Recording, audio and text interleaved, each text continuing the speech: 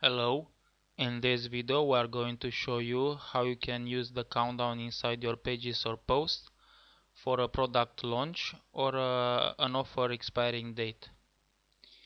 From Manage Countdowns, you can either duplicate an existing countdown or add a new one. We'll add a new countdown. Here is our new countdown. From Countdown Settings, we'll set begin date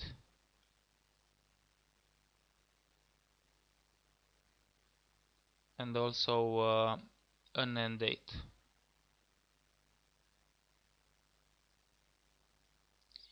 You can modify the hours, the minutes, and also the seconds. Because we'll use this inside the page or post, we'll leave enable maintenance mode false. Now let's update and preview. We have an H2 tag and an H3 tag, and the numbers are white. We want to insert this here, so we have a white background, and a white number on a white background will not be visible. So let's change the number color. For each section, days, hours, minutes, seconds, you can set different color. For the moment we'll make all black, but of course you can set any color you want for each section.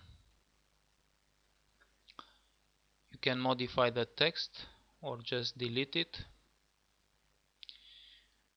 For H4, this will only appear when you have social channels defined. Preview. So we have black numbers. Now let's insert the shortcode in our page. Let's edit. We'll just paste the shortcode.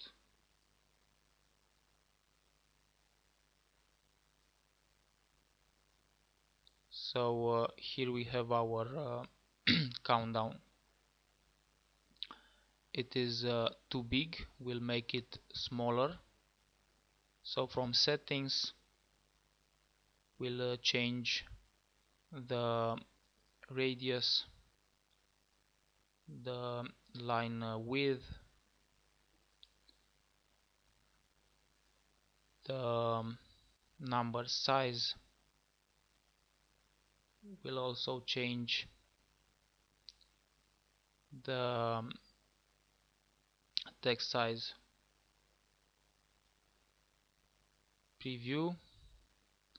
So here we have our countdown. This is too big, this distance, so we'll just make the text top margin for text 0. Let's see the countdown in our website.